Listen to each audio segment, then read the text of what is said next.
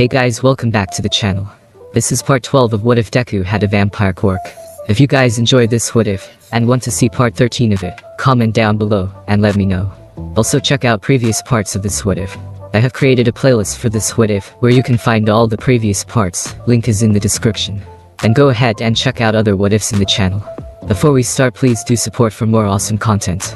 Don't forget to subscribe and leave a like, and also share this video with your friends.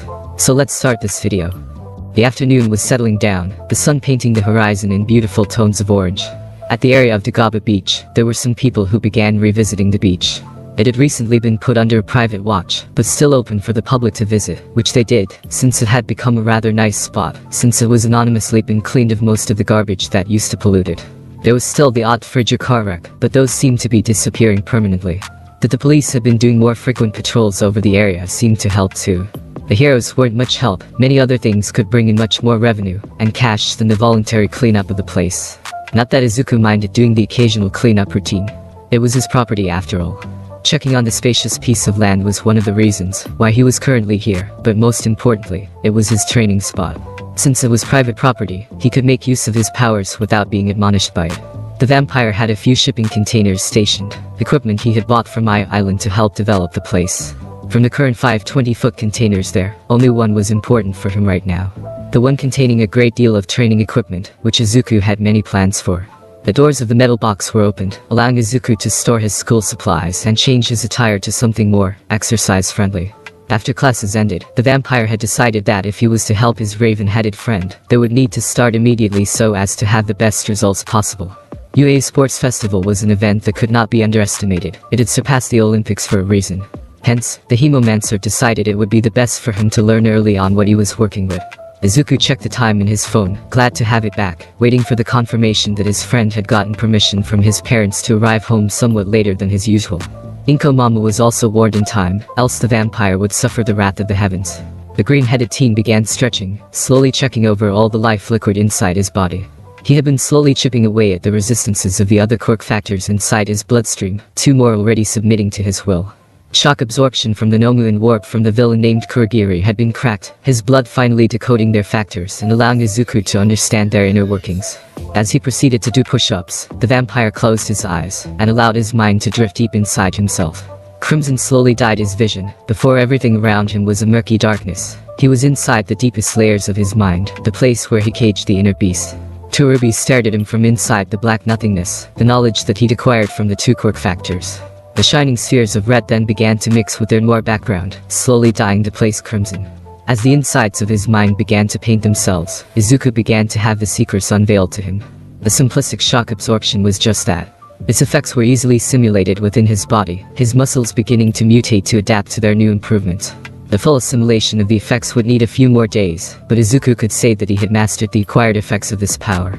This one though, he mused in his head as he tried to make sense of what compass warp. A simplistic look at the quirk would only mean that, a power to warp to different locations. The quirk factor running in his bloodstream, however, was much more than that. It seemed manufactured, almost as if one had taken the original quirk apart and then modified it to an obscene amount, forcefully stitching it back and calling it a day. The vampire's body was trying to find a way to simulate the effects, but there still seemed to be something missing from the equation. Almost as if Izuku needed another quirk factor to stimulate warp into full submission.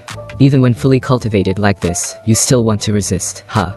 The deal when cultivating complex quirks was time, patience and simpler quirk factors to throw at it. Almost like leveling up a character in an RPG. Ha, quite the comparison, right?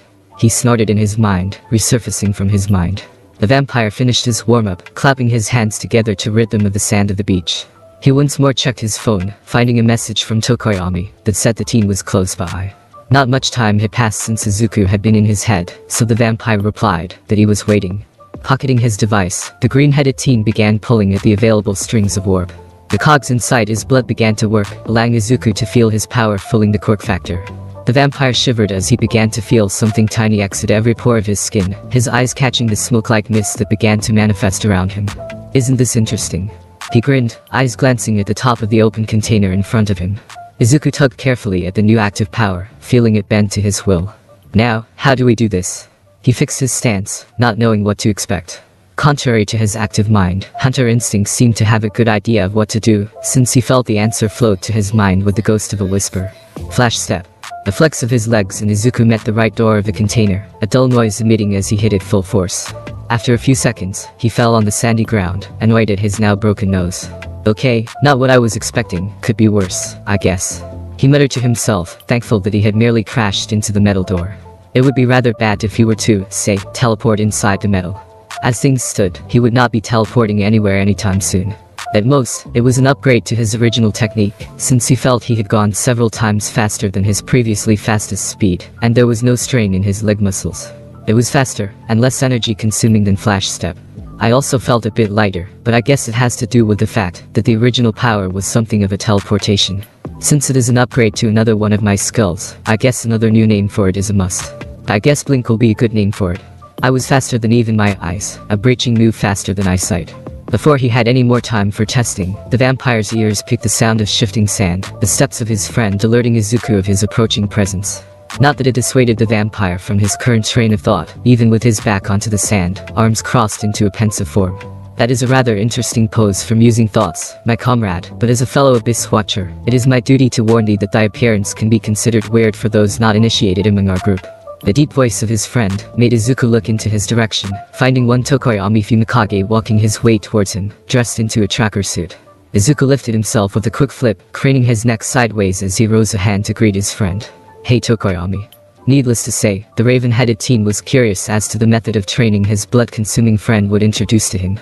Dark Shadow has been rather incessant in his pursuit of betterment, so convincing my parental figures of my training has flowed smoothly, my friend.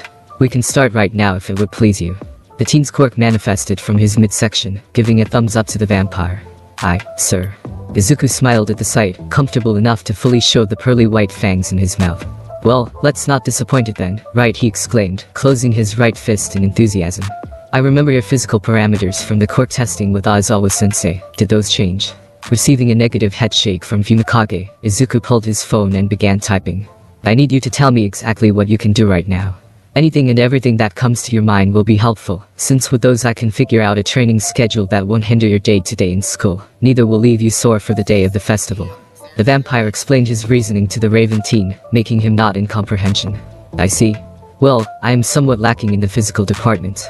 Since Dark Shadow can act as my strength, I leave most of the heavy lifting for him. His power increases in proportion to the shadows around us, while our strength decreases while exposed to light. Tokoyami continued explaining his power as Izuku instructed him to do some stretches. The vampire noted everything down and began analyzing it, while he helped the raven-headed teen with his exercise. Nothing too straining, just a few calisthenics to start with. The sun completely dipped down and the lights around the beach lit up, the twilight a beautiful sight. It also seemed to have an effect on Fumikage, seeing as he seemed to receive a second wind. I almost forgot to mention, but as Dark Shadow gets stronger, it also becomes more disobedient. It can be quite hard to find the balance among our intoxicating strength and savagery.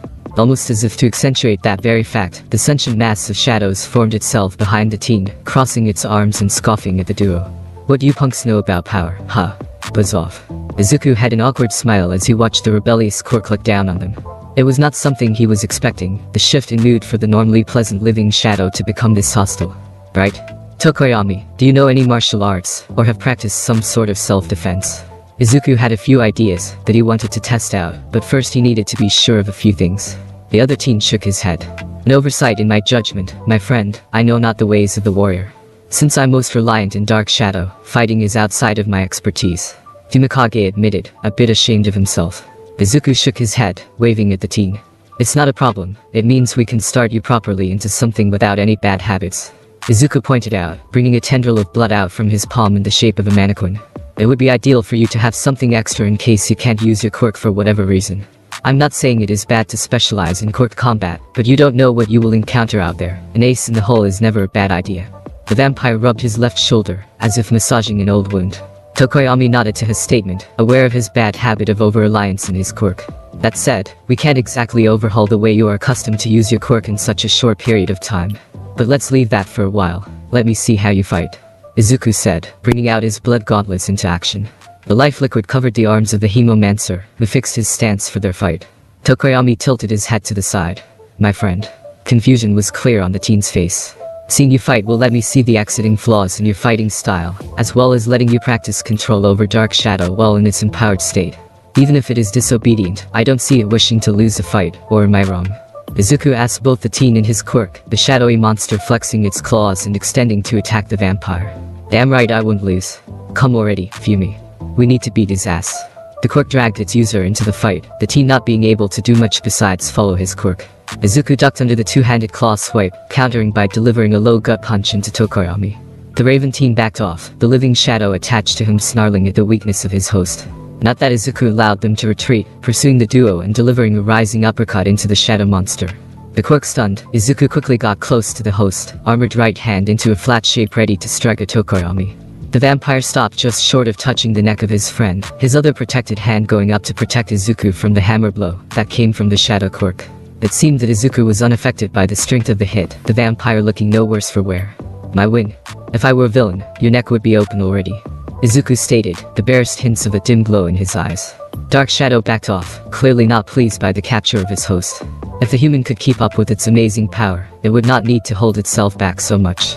Fumikage himself had some sweat running down the side of his head, aware that his defeat had been much too quicker than what he expected.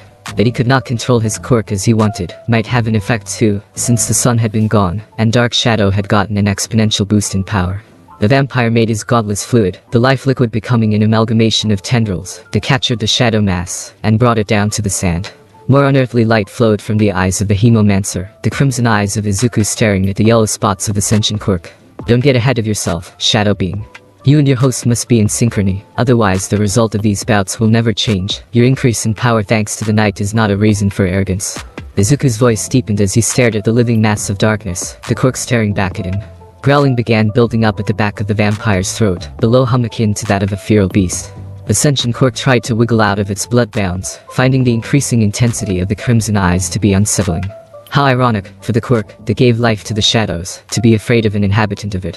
Whatever the case, Dark Shadow nodded to the vampire, not wishing to upset him any longer. That ghostly hand seemed to be invading its mind had nothing to do with it. Dark Shadow was not afraid of no mind manipulators. Although, it did not wish for one to try his tricks in itself. Aye sir, but it is not over. Fumikage finally had greater control over the shadow powers inside his body, Dark Shadow, relenting his control to the host. The teen thanked his friend for the intervention, Izuku waving it off. Thank you, my friend. Sometimes it becomes too difficult to tame my darkness, its power too much amplified. Izuku shook his head to his raven-headed friend. No, that's not all of it. The vampire went to the open container and fetched 3 water bottles, offering his classmate and his Quirk the refreshments. I know that sometimes your Quirk can have a great influence over you. I had my fair share of moments with True Ancestor, but something seems to be amiss between you two. Fumikage looked to the side, finding his water bottle to be suddenly much too interesting. The living darkness that was over him opened its own bottle, dumping the contents over itself, and then shaking the water off much like a bird when bathing. Fumi is a wimp. Dark Shadow. Don't Dark Shadow me, Fumi. Shadow Dweller saw straight through you, and he did not need to have a psycho whatever degree Thinji. Shadow Dweller, Fumi minds too much what others say about us. He says he doesn't mind, but he won't let go when we become powerful. The Quirk ranted, increasing in size as time went by. Aggression started seeping into his voice, the living shadow then pointing one finger into the chest of the Raven teen. If only you let go, we could rampage freely. Have them fear our power. Such behavior is not heroic. We don't need to become monsters, like they want us to be. I cannot give in to the whispers of darkness. Tokoyami surprised Izuku as the teen, and his Quirk seemed to be on the edge due to something. Not that Izuku couldn't understand the reasons of their conflict. Dark-related Quirks usually brought their fair share of troubles for their users, considering the societal view on the powers. Added upon that was the fact that the brain chemistry of the individuals with such powers usually was one that pushed for aggression and scheming, Izuku himself being the proof of that. Izuku could relate and understand what Tokoyami might be going through, seeing as he also had tight restraints over his powers. If he were to explain the nature of his powers to someone who wasn't fooled by the novelty of his vampirism Quirk, such person might immediately associate him with a monster. The vampire did not deny that fact. In all honesty, Izuku had already embraced that nature of his Quirk. He acknowledged the existence of the inner beast, and locked it behind bars of willpower. It was a part of him, and the Quirk itself might be aware that it was dangerous. Izuku released it from time to time, tending to his needs. No, tending to his dark needs. But enough about him, he wanted to help his friend out. Tokoyami. The vampire called the attention of his classmate. You remember what I said back on the trip to the Yusche? Fumikage and his Quirk became pensive, the living mass of shadows slowly diminishing in size. The teen looked to Izuku. I remember it, which is why I wanted to ask your assistance. You, my friend, seem to have a grasp in how to deal with your darkness better than I do. It is hard to speak about it. The Raven teen lowered his head, making his Quirk scoff at him. Izuku glared at the living darkness, the Quirk looking to the other side to avoid the eyes of the vampire. I wouldn't say that what works for me might work for you. Each person has their own challenges and their struggles. I will say this though, your Quirk is wonderful. I understand the challenge with violent thoughts and dark desires, but you resisting that or using them in productive ways is proof of your worth, Tokoyami. The vampire said, offering his hand to the teen. When I was feeling down and wondering if I was really deserving of all I had, someone told me this. You already are a hero. Unleashing your darkness is fine. Accept those emotions is one that steps into controlling them. Never neglect yourself. I know you will be an amazing hero, Tokoyami. Midoriya, but my inner desires are of destruction. I don't want to become a monster. Fumikage said, staring at his hand. Dark Shadow was right behind him, almost as if the Quirk was judging what words would leave the teen. What is wrong is for you to become their monster. I don't know who said what to you, Tokoyami, but those words only define you as much as you allow them to. Become what you want to be. Sometimes, a monster is just what is needed to save the day. Izuku said with a light tone, fangs reflecting the light of the nearby reflectors. The Raven teen looked as if struck. He slowly let a smile settle on his beak. How pathetic of me, spilling my secrets and issues on a friend like this. Thank you, Midoriya. Fumikage lowered his head to the vampire. Dark Shadows still looked like it wanted to rampage, but it held back for now. Izuku smiled at his friend. Things have gotten quite sappy, haven't they? Come on, let's keep training. The face of betrayal on the Raven teen's face was quite a treat for the Hemomancer. You did not think that we were done for the day, did you? The living darkness laughed heartily, readying itself for another round. Fumi was totally having an emotional moment there, shadowed Weller. Dark Shadow. For all the students of UA, classes continued at their normal rate. Needless to say, all who wanted to participate in the festival were preparing themselves, working on their specialties. Tensions were still low, 2 weeks still remaining until the fabled day. At the Heroics Class 1A, this tension could be felt rather early. They were the hot topic of the school, the students who had survived a villain attack. Expectations were high for the class, and the students displayed that they understood that fact. The serious mood was obvious on the heavy hitters for the class. There was also something that was calling the attention of the class. Midoriya Izuku, the class vice president, seemed to be a mystery that none could understand. He was a quiet teen, but his presence could not be ignored, at least for his classmates such possibility was not available. The teen's quirk wasn't exactly known, but it had to deal with blood. His blood to be necessary. He had called himself a vampire, and many thought it was a joke, something to light the mood around him. Now, the cloud of doubt spread among some of the teens in the class. The resident vampire was powerful, that went without question. After the events of the USJ, a few of his classmates wished to know more about him. Or at least she wished to. Yaozu Momo wanted to thank the teen for his efforts. He had personally saved her and Kyuka, jumped to aid Aizawa sensei without anyone asking, and even after his brutal beatdown at the hands of an enormous villain, the vampire refused to be still, helping All Might before the other pro heroes arrived. She had seen it all from the safety of her binoculars, yet the sight still managed to make her sick to her stomach.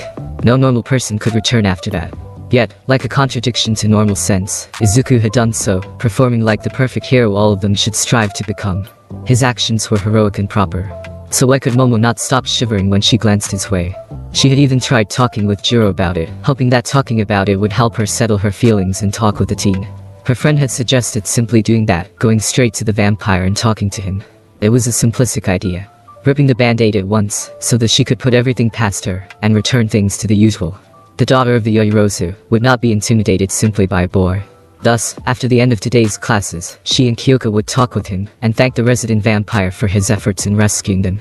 After the last bell sounded, she glanced at her rocker friend, Jiro, rolling her eyes and nodding to her. The duo turned to search for Izuku, but he was no longer in class. That was another thing about him. At the least expected moment, he seemed to simply vanish out of sight. He was here a moment ago. Momo exclaimed, looking at the remaining classmates and hoping for an answer to her silent question. Izuku-kun? Yeah, he does that. I think he might be at Dagaba Beach, that's where he said that he was training at. Yuraka Chako, one of her classmates, answered. Why is he training there? Jiro asked, seemingly more interested in her phone than the answer to her question. Yuraka searched her school bag for a few moments, fishing her phone out. He said that he had permission for Quirk training there, something about private property. I visited there once, it is super neat. The beach is beautiful. That only rose more questions inside Momo's head. How could Izuku have permission to train his Quirk on the beach? Private ground. A person could no simply own a beach. Could they? If I'm not mistaken, he is also helping out Tokoyami-kun with his training. I asked if I could go too, but I have been a bit busy. Achako explained with a kind smile. Yaozu released a disappointed sigh. Her punk friend shook her head sideways, lightly touching the taller girl on the shoulder. Come on, yeah Momo, we just have to hit the beach then, Kyoka said, pointing to the sliding door of their class. Momo nodded, searching her school bag for her phone. She typed on it, and then tucked her phone back on her bag. Right away then, I have called for a ride. The girl spoke normally, making Kyoka look questioningly at Momo. Said girl just smiled as the duo made their way to the front gates of the school. Needless to say, the rocker girl was speechless when a black limousine was waiting for them to come.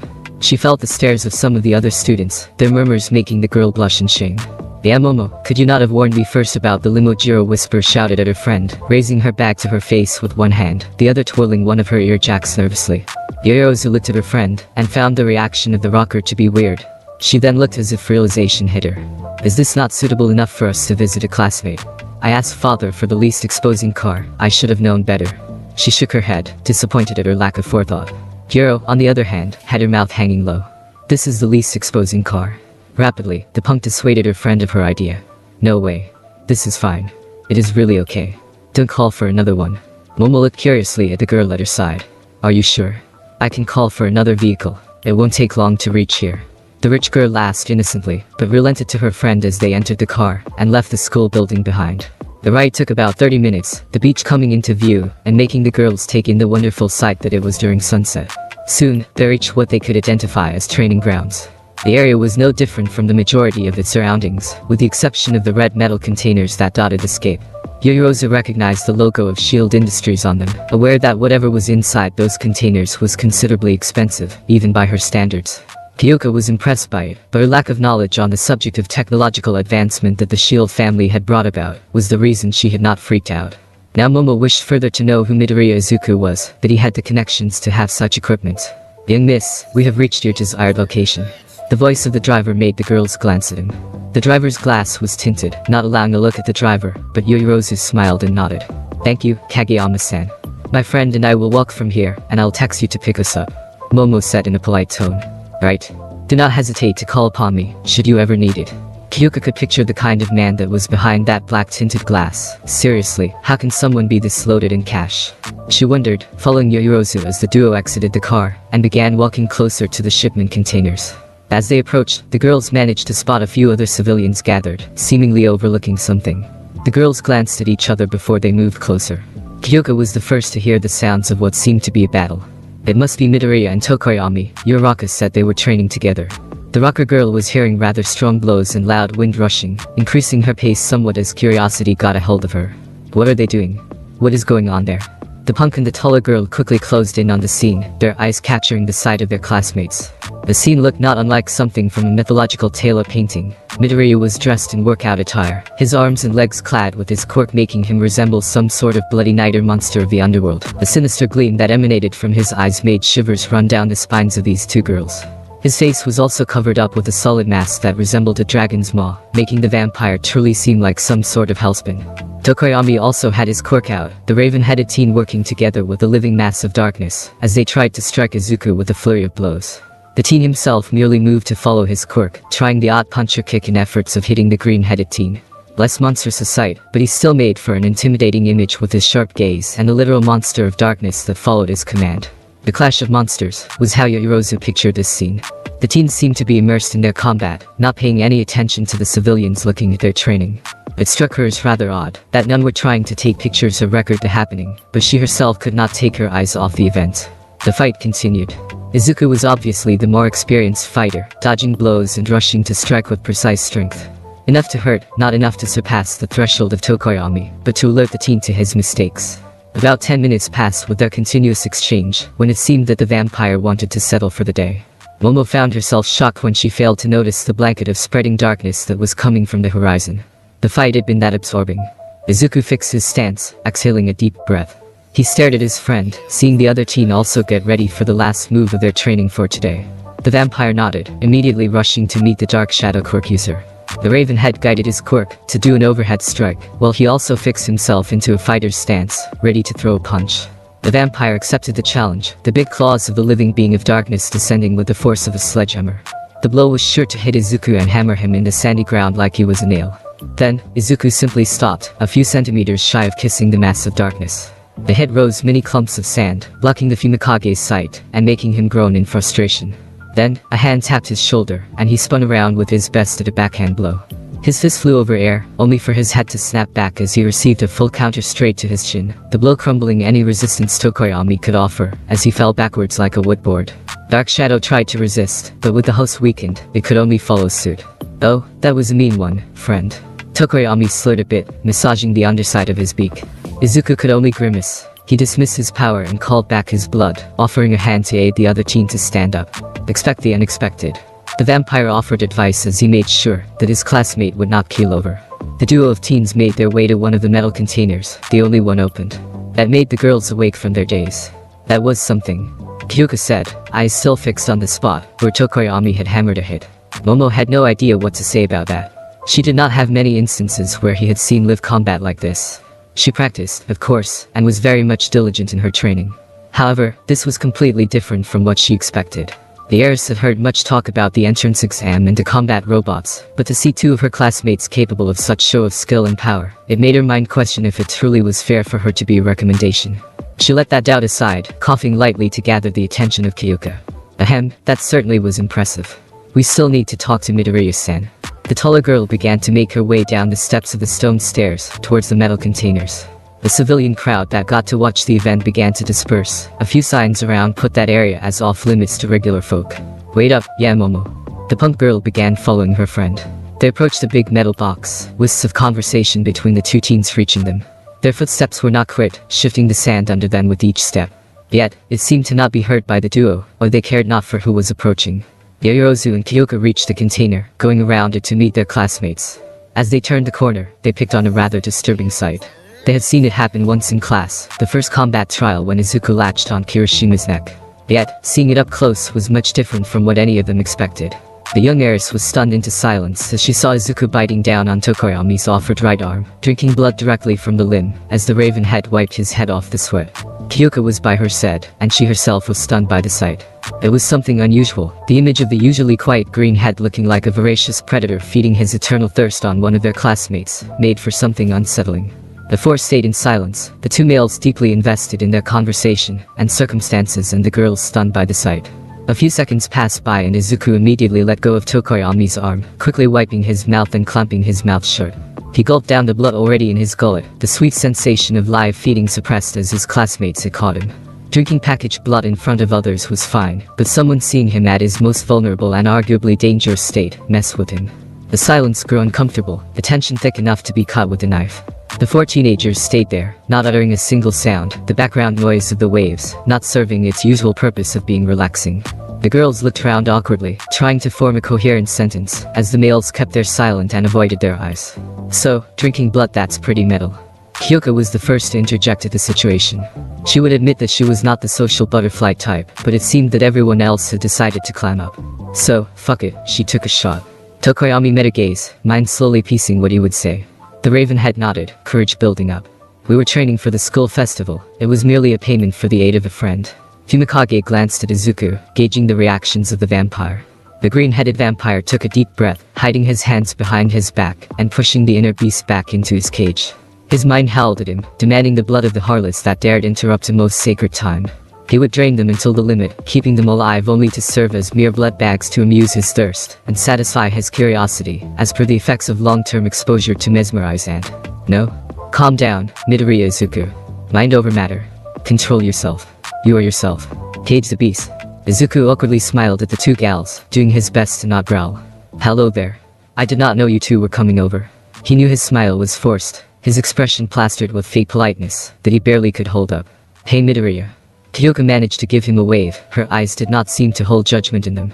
Izuku could not smell fear coming from her, her entire body expression seemed to show only surprise and curiosity. His inner beast still growled, this time more interested in tasting her blood, rather than enslave her mind. We tried texting you, but you did not answer the phone. We wanted to talk with you. Izuku nodded to her words, eyes focusing on the taller girl by Kyuka's side. Yaoyorozu avoided his gaze, her complexion pale, and she seemed to be trying her very best to not tremble in front of him. Her eyes wandered all over, trying hard to not catch his gaze. However, it eventually happened. Her black pupils drank in the sight of his green orbs, the faint hints of crimson over them. Yaoyorozu would apologize later to all those that were here at Dagaba Beach. However, now she only managed to flee from the sight, shivers and tremors running all over her. Yeah Momo. Kyuka tried to rush to her friend, yet something soft wrapped around her wrist and stopped her. Her eyes turned to see the crimson tentacle hold her in place, the vampire shaking his head sideways. Ierozu-san has seen something that I would rather not show anyone. The sight can be disturbing. I understand her fear, and I recommend that you let her heal first. Let her wrap her mind around this issue. Right now she might be prone to lashing out in fear. Cold logic washed over Izuku, the cries and howls of the inner beast being shut down. Kyuka tried to put a valid argument that such things did not matter right now. That the girl needed a friend to help her understand what happened. Yet, she could not do that. The rocker girl glanced at Tokoyami for a helping hand, yet the raven had sided with the vampire. Gazing at the abyss, when one is not ready, is something that can overwhelm the mind of those weak of spirit. Letting her experience this on her lonesome will help build her mind for future events. We are meant to be heroes. Overly coddling is not something we should allow ourselves to fall into. We shall help when necessary. Such time is still not upon her. Kyuka stared at the two males and processed their words in her head. They weren't wrong, but their approach felt callous. Or rather, people that had seen such sight countless times. Kyuka let that simmer in her thoughts for a while. Even she had went by the phase of name-calling back in junior school. Quirks that modified body, mutant types, parts were quite the target for those. She did not have that much of a problem, first because she could not care less of what people said about her, and her ear jacks weren't the weirdest thing out in the block. However, when the rocker took in mind what these two looked like, and what they could apparently do, it made a lot of sense. Plus Izuku was an honest-to-God vampire that could control his blood in any way he so pleased, and that was what he had shown so far to the class. Coupled with his appearance, and needless of height, Midoriya was a head-turner. Tokoyami had a raven head, and could control an amalgamation of sentient darkness that answered to his beckoning call. He had an intense expression, even when quiet, and his deep voice was something that could make you shake in your boots if you met him in an alley at night. The punk girl relented to their points, nodding to them. Fine, you win. I'll text her later or something. Kyuka said in exhaustion. Don't take it personal, Midoriya. We came here specially to thank you for the save back in the USJ, but I guess that is out of the fray right now. The Momo was, well, I don't know, maybe triggered by you drinking blood from Tokoyami. She pointed at the males, stirring some sand with her boots and fiddling with one of her jacks. Damn habit from whenever she is nervous. Izuku hummed in agreement, fishing out a few water bottles from the inside of the container. I don't mind it, he simply said, offering the drinks to his two classmates. Kyuka took a peek inside the big metal box, seeing all kinds of equipment for workout, as well as a mini fridge. She whistled, making Izuku chuckle a bit. Since you are already here, and we are done for the day, care to join us? Izuku politely invited Kyuka, bringing 3 foldable chairs from the container. After an intense workout, it's good to slowly stretch to avoid cramps. Since I heal quickly, only Tokoyami is left. We can sit and talk, while he finishes with his stretches. Kyuka fiddled with her earlobe, wondering about the idea. She had come here to thank him, and the two did not seem like bad company. She still wanted to message Momo and talk with the girl, but the words of the two began playing back in her mind. I feel like you are finding joy in my physical suffering, friend. Tokoyami complained, even as he began to do the calisthenics Izuku had taught him. Nonsense. You can talk with any of our teachers about this, I guarantee that they will tell you the same answer. Izuku brushed the complaints of the raven head aside. Here, I'll even give you an aiding hand. Choose your music. The vampire went once more inside the big metal box, bringing out a small wireless music box. The device was styled after old vinyl players, the sight making Kyuka lean more on staying here. Anything that can instill hope into this abyss watcher for him to withstand this torture called stretching. Tokoyami complained, making the rocker girl and the vampire glance at each other. Izuku motioned to her with his phone, but the girl shook her head. Izuku tapped his phone a few times, connecting his phone to the music box and choosing a music. Immediately, the box burst into life, the sound of bass starting the music that made the punk girl stare at the vampire, as if he had grown a second head. The bass started the song strong, followed by the drums, and then a high note from a guitar. It was foreign, the English words loud and clear. OHH, let's go. Steve walks down the street, with his brim pulled way down low. Kyuka blinked, wondering if this was some sort of elaborate ruse, or if someone was pulling her leg. Tokoyami began bobbing his head to the jamming song, Izuku sitting down on his chair and closing his eyes for a few seconds, allowing him sight to properly watch his friend's exercises. The rocker was still in place, outright staring at the vampire and the raven. Another one bites the dust. And another one does, another one does. Another one bites the dust. The girl grinned like mad, texting her mother and father about staying out a bit more. The following week continued much like the previous one, however, now the pressure was being felt around the entirety of the school as everyone became aware that the festival was just around the corner. Izuku gathered his things for lunch, grabbing his thermos flask, and standing up to exit his class. Or so he would normally do, but instead he began approaching the windows. Izuku-kun. Uraraka looked at the vampire, wondering what he was trying to do. Fuck off, round face. Fucking bloodsucker is probably scared of those pissants by the door. Fucking coward. Bakugo said in surprisingly civil tone, making his way to the sliding door, and revealing it to be blocked by a multitude of other students.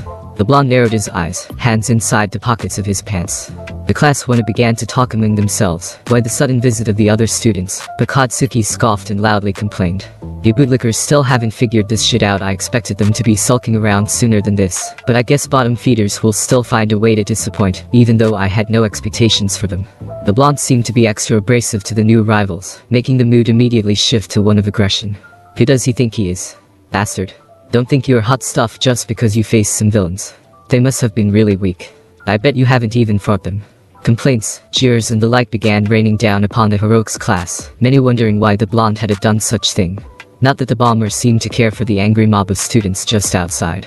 It doesn't fucking matter what a bunch of losers think or say about me. At the top, all that garbage doesn't affect the winner. I'll reach the top and I'll be the best. That is all there is to it. Like a declaration of war, Bakugo sparked the flames of conflict and threw gasoline atop it. Some were stunned by his speech, others completely upset. If you garbage think you amount to anything, then try me. Reach my fucking level before you can talk smack. When you sacks of shit do that, then I'll consider wasting my time with your empty words. The last statement almost caused pandemonium among the students, yet someone stood out. Clapping sounds followed as said person parted the sea of students, that cluttered the doors of 1A. Purple hair, tired bags under his eyelids and a vicious smirk, Hitachi Shinso fearlessly walked right up to the bomber. I wanted to see the so-called special powerhouses of UA, but if this is the best they have to offer, I guess I will be pretty easy. Sarcasm almost dripping from his voice, the purple-haired teen smirked at the entire class indoors. Rumor down the grapevine is that those that stand out in the festival will be moved up from regular classes up to heroics. And there is also a chance that those from heroics that don't make the cut will be downgraded. I guess my work will be rather easy, if this is what they call hero material. As tensions rose higher and higher, Izuku decided to get the fuck out. Yet the voice that was speaking at the door was rather familiar. Mind robber. Will take her. Source of power. Delightful blood. Cold logic and raw instinct were raised to the maximum inside the vampire's mind, as he recalled the events that led to the developing of one of his most powerful abilities. The cage in his mind strained to the maximum. The inner beast howled in absolute joy that the mind taker had presented himself. Such honor. It had to have at least one sip, for old time's sake. Izuku could not stop the killing intent that flowed from his body. Shivers ran down the spines of countless students all around, the source of the unsettling feeling unidentifiable for the majority of the students. Bakugo's head snapped right onto Izuku, the blonde's face a mix of ravenous rage and increased excitement, the bomber raring for a fight. Do it, you fucking bastard. Give me the excuse. Todoroki stood from his chair, a light frosty mist enveloping his right arm as he looked at the vampire. With such intent, just like him. Yaozu seemed on the verge of vomiting anything that was in her stomach. I can't. Izuku continued making his way out of his class from the window, but instead of dropping, he began climbing high. He reached the rooftop in a matter of seconds, his mouth harshly salivating as his fangs itched like crazy. He clenched his mouth shut with such strength that he feared having broken his teeth. The hemomancer immediately opened his thermos and dumped the contents in his gullet, drinking the entirety of the 1-liter flask in seconds. Not enough. More? His fingers almost cracked the screen of his phone, a message typed furiously fast. Izuku could feel another quirk factor unraveling, bending to his might. Yet, it required fuel to continue doing so. Seeing that familiar face, the one that started his hunt for new powers, the thirst hit with the force of a speeding truck. Such a lust for power. Blood. The proof of life, that which flows through a soul. I want it. I want it. An answer came, which he ignored completely. Not too long after, he managed to catch sight of one drone circling around him. He tried taming his inner beast, the cage in his mind breaking under the sudden powerful strain. The vampire heard the access door to the rooftop open up, Kyoka being the one that entered his sight instead of the person he had for. No. Don't. Not now. Growling left his throat as Izuku blinked at the girl, not even allowing her the chance to help him. He was upon her, grabbing both her wrists with one hand, and raising them over her head, as they almost slammed into the wall of the access point. He was in a high, hunter instincts going into overdrive at the sight of his first embraced bloodgiver. He stared deep into Jiro's eyes, stroking the gates of her mind in his haze with mesmerize. Her earjacks got up to attack, but small tendrils of blood exited his neck and entangled with her attacking lobes. The vampire got closer, nose catching a good whiff of her scent as he smelled her neck. Overflowing with vitality. She is such a good girl. Followed us by hearing alone. Others are bound to come. Rapid embrace. Not an ounce of pain for her. Aphrodisiac and numbing agents flooded his saliva as Izuku approached the exposed neck of the rocker girl, steam exiting his mouth as he opened up to bite. The chorus akin to an orchestra began blasting in his mind as Izuku approached the artery filled with oxygen-rich blood. His fangs lightly pierced the exposed neck before Izuku retreated, releasing Kyuka and turning his back on her, wishing he could claw his throat out. He almost reached for that very action, his nails growing, as per his will. He would heal, he merely needed pain, to distract from the thirst. Return. Feast on her blood. It was ours. Ours. No, it fucking wasn't. Another person entered through the door, this time the very help that he needed. Mei rushed his side, not even wasting time with words. She merely put her back against his chest, his hands naturally rushing to secure her in place as he pierced her neck with the same combination of chemicals in his mouth as he had almost done to Kyuka. Fresh blood soon filled his mouth, immediately soothing the raging storm that was happening in his mind. The punk rocker still approached him, surely to call him out for the monster he was. She could do so, it was her right. He could not meet her gaze, eyes buried into the pink locks of Mei. A hand settled over his shoulder, grabbing it as two jacks touched his neck and chest, vibrations being emitted directly at him. It is okay. Take it easy. All is good. I do not deserve such good people, he mused in his head as he drank from Mei, and was comforted by her and Kyuka. How pathetic, right? Such monster you are. Thanks for listening. I do hope you enjoyed. If you want a next part of this video, like, subscribe, and comment down below, and turn on that bell notification, and also check out the other videos that I have created, and enjoy. See you in the next video. Peace.